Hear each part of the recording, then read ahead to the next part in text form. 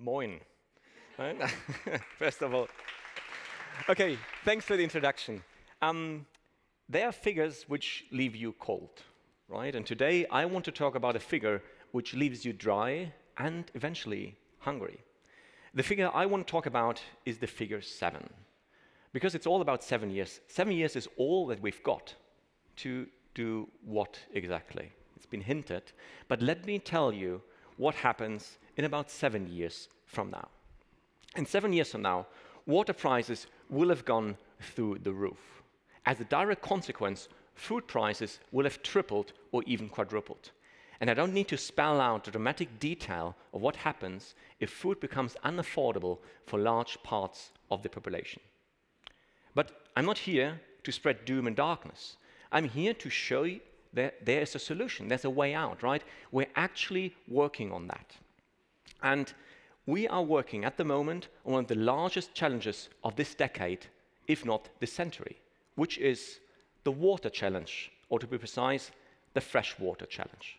And I've been focused all my energy over the last years to solve that challenge. Who am I? I'm a nerd, right?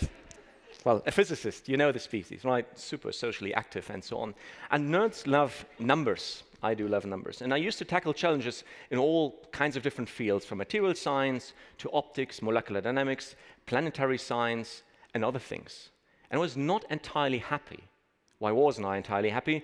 Because I wanted to solve problems which actually benefit society today. So eventually, I kind of got rid of all these other things and focused all my scientific energy on a single question. And that question being, how can we make sure that the freshwater issue will not turn into a freshwater disaster in the next couple of years? But let's take things one step at a time, right? Because I'm a physicist after all, and we love numbers, or a nerd, as you like. So 2/3 of our planet's surface is covered by water, and I'm sure you know that. Only 2.5% of our planet's water is actually fresh water. That's the water we need to do most of the stuff we use water for. And out of this, 99% is locked either in ice or inside the ground. This means only a tiny, tiny, tiny, tiny fraction of the water on our planet is actually readily usable for us. Most of these facts are widely known. So let me give you another fact. Let me give you another figure when it gets really interesting. The absolute lion's share of all water is used by agriculture, and that's 70%. This pretty much determines where things grow and how much we can grow. And this dependence becomes even more obvious once we understand that nearly half of the world's food is produced on only 20% of the world's fields, those which are actively irrigated, right? So here's the challenge in a nutshell. Our global food system heavily depends upon water. Water is becoming increasingly scarce, and scarcity makes things expensive. And the situation will actually become critical rather soon. We will hit 10 billion people by 2050. This means by 2030, that's 7 years from now, hence the number 7, our water demand will increase by 40%, increasing water prices by a factor of 6 to 12, which in turn increases food prices for basic foodstuff by a factor 3 to 4. You think that's scary? Let me tell you that it's getting even more scary. Because an incredible 60% of all the water agriculture is using is wasted due to inefficient practices. Let me translate this into euros. Every year in 2030, water wastage will amount to 1 to 2 trillion euros per year globally. A trillion euro, that's a million euros, 1,000 billion euros. A lot of money, in other words, right? Simple language. And that's why I'm not exaggerating when I'm telling you that today everybody's talking about CO2, and that's important. We should continue the discussion about CO2. But the fact is that the water issue will kill us long before CO2 ever will. And that's the reason I spend all my energy to solve that problem. So the core question is, why, after 10,000 years of agriculture practice, why are we still wasting so much water? Shouldn't we have nailed that by now? 10,000 years, right? So the answer to the question, what we need to do is look at what happens when a plant is actually under stress and dies. So a Gedankenexperiment, if you like.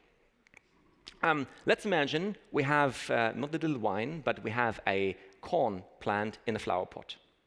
Okay? This is perfectly healthy. Now we assume that we stop watering the plant. What's happening now? Initially, what happens is that, well, the exchange of CO2 and water with the atmosphere is impeded, right? It doesn't happen that much anymore, which means that, well, less transpiration, less loss of water to the atmosphere. Can we see that? No, we can't. Our plant is still looking perfectly healthy. Eventually now what happens is that the turgor pressure, the pressure of water inside the cell walls will go down, the leaves will start to droop, the photosynthetic activity will be reduced, and the plant will wilt. Can we see that? Yes, that's something what we can see. The fact is that only when about 10% of the plants in a field are affected visibly, a farmer realizes that, because obviously a farmer doesn't go into every single plant, every single day in every single field, right? They simply don't have the time. So what's the problem then? The problem is then, in order to be on the safe side, farmers rather overwater, because we can't really quantify it. So they put too much fertilizer and too much fungicides and too much pesticides and too much water in the field. And we can't blame them, because if they miss the target, if they put too little, then immediately they have less yield, and that's their livelihood, right? So the obvious solution is we need to find a system to act before damage occurs, right? To act before there's loss of yield. And that means that we need to stop the guesswork. But how do we do this? How can we suddenly start measuring what we can't see? How do we get indications of something which is invisible for us? In order to do that, we need to step out our comfort zone of the visible realm and enter the realm of infrared, to be precise, of thermal infrared. So heat vision. Any of you seen the Predator movies? That's heat vision, right? Okay. So, and the reason that is working is quite simple, because in the moment when the exchange of water with the atmosphere is impeded, what happens is transpiration will stop. We have, as animals and humans, transpiration to cool ourselves, same with a plant. So if the cooling system doesn't work, what will happen? The temperature will increase. And that's something which can be picked up by a thermal infrared camera. So rather easy. Wait, there's a catch there. We've got 1.5 billion hectares of agricultural land. We've got another 3 billion hectares of pasture and billions of hectares of forestry. Ooh, this means, back on the envelope calculation, a couple of billions of infrared cameras. Doesn't sound too feasible, right? Exactly, that is the problem. It's not feasible. And this is where space is coming in. What we need is thermal cameras in, oh, excellent. Yeah, this was a bit too late. What we need is thermal cameras in space. If we had thermal cameras in space, they would give us the perfect overview of the states of our crops. With high enough resolution, we can look at every single field, potentially every single day. And the good news is, we don't need billions of cameras on the field. We would only need 4 cameras in space to look at any field on the globe every single day. And that means these cameras will provide us with the data we need to optimize water usage in every field on the planet. Cool. So that's the theory. Let's look at some of the practical challenges of implementation, because you might well say, well, space image, so what do we actually see in a space image? And can this be the basis for successful agriculture? How do you use that? What does it even look like? Okay, let's have a look at this image.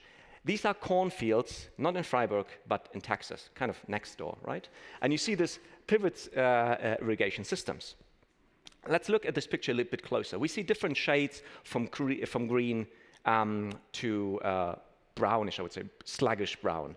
What is missing is a clear quantification in the image of how the plants are actually doing, because what we're looking is chlorophyll. So if this thing turns brown, it's too late. We learned that already, right? Fortunately, infrared technology can help us by providing, can you maybe go to the next slide? You do it? Perfect. By providing, I now do the dance too. Yeah, by providing an alternative view. Yes. And the view we're getting is a thermal infrared view. because our eyes can't see what is happening. Exactly, that's the one. Our eyes can't see what's happening. We need to translate this into the visual spectrum. So this is a thermal infrared image of this part, and blue images means it's colder, and red images means it's hotter. Okay? And what you can see is the following. First of all, we see interfield variations, but we also get a look at which plants are actually stressed versus which are not stressed, which plants have the fever, which plants are healthy. If we look at the timeline of that, we could actually improve irrigation, because we would see the onset of temperature rise, and this is when we need to irrigate. And if it doesn't rise, we don't need to irrigate. This would mean that over-irrigation would be a thing of the past. But I'm sure you've noticed, and I told you earlier, only 20% of the fields on the globe are irrigated. Isn't that, I don't know, wasting a lot of capacity of such a system? Let's do another Gedanken experiment. Let's look at different other use cases. We all know that global irrigation is going to increase dramatically. Right now, in Germany, irrigation doesn't really play a role. Less than 1% of the agriculture area is actively irrigated. In 15 years from now, it's 10 to 30%, depending on the estimate. This is the breathtaking slope of climate change, as it will, we feel it, in agriculture. But the system provides another benefit, because what we're in fact doing is measuring fever, measuring temperature as a basic health indicator for plants. So we can, for example, use this to time fertilization. And we can do so because fertilizer uptake is best when the plant is not stressed. So by looking at the field, looking at where there's stress and where there's no stress, we can suddenly optimize the timing, meaning reducing the amount of fertilizer. We can see the early onsets of droughts, and even if we can't do anything at all, we could still optimize our planning. Because we would know ahead of time how much food we will have, if we need to ration food, if we need to get food from other regions of the planet. So it would help us to optimize the logistics. And for all of these use cases, precise and timely information will be the key here. And this system will provide us with exactly that. Now we need a few ones, right?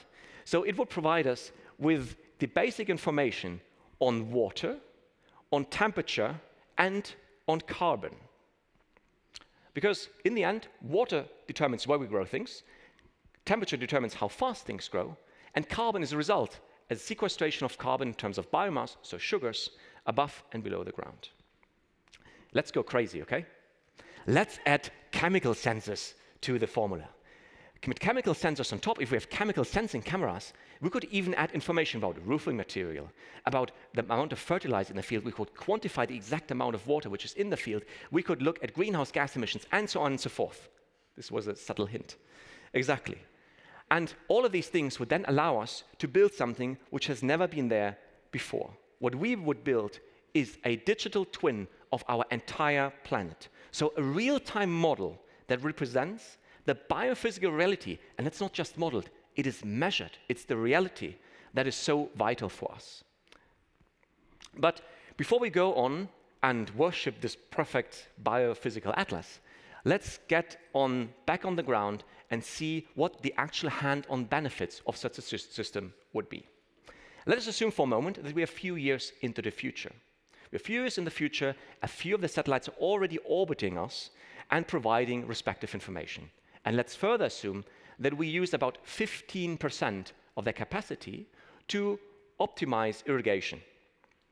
This would allow us to save 60 billion tons of water annually. That's a crazy number. This would allow us to increase global food production by 1% without more resources. 1% doesn't sound too much. That's food for additional 100 million people. That's quite a lot. It will allow us to save tens of tons, megatons of CO2 simply from reducing energy consumption and soil breathing. And would it finance itself? Yes, because the end user benefit for the farmers would be in the billions too. So, as I said, this is all calculated on the basis that we're only using 15% of the capacity of the system for optimizing smart irrigation. If you look at other use cases, if we use the full capacity of the system, the numbers are just mind-blowing. And what about the cost? Because it's space, right? It's costly. You're right, it is costly. Implementing such a system would cost around 100 million euros. How do I know that? Because we're pretty much midway doing that. what has been a dream 5 years ago is starting to become reality. This is a picture of the International Space Station, and last year we've installed a first prototype on the space station supported by the European Space Agency and NASA. Oh, it's crazy. And it showed that the system is working. We're now running with some of the largest agriculture players in the world, pilots on irrigation, fertilization, seed production optimization, early drought detection, and so on and so forth. 2 of the satellites are already in production. The first satellite is going to start next year. This is the first commercial satellite, which will eventually allow us to implement the system. So we are on the right path, and we are well advanced in our journey. Let me sum up what's happened so far. So far, I've established that water is the big challenge of our decade, if not century. And water scarcity will hit us. It will hit us hard. Food production is heavily depending on water availability. And water is becoming more and more scarce and hence more and more expensive. But there's a solution. The solution is to put to put 4 satellites into space to look at every single field on the globe. The first satellite will start already next year, and this will allow us to, in time, transition one of the largest global industries. What does it mean for us? First of all, it means in 3 years from now, rest assured, water will be a bigger issue than carbon is today. Everybody's going to talk about water. Our customers know it, the WWF knows it, we know it too, and I'm sure the media will recognize that soon too. It also means that, well, we shouldn't screw that up, right? We definitely shouldn't mess this one up. Because climate change is water change, and initially it will hit agriculture hardest, and it will hit it fastest in Germany and the rest of the world. So I am asking for your support here. I'm asking for your support to really do what matters. If you're doing something which is not really tackling one of the big problems we have at the moment, I ask you to take the consequence. It feels good to have a purpose and do something which is actually helping our planet. Because I believe that together we can still fix that planet. We can fix it for us, we can fix it for the rest, and we can fix it, most importantly, for the generation to come. Thank you.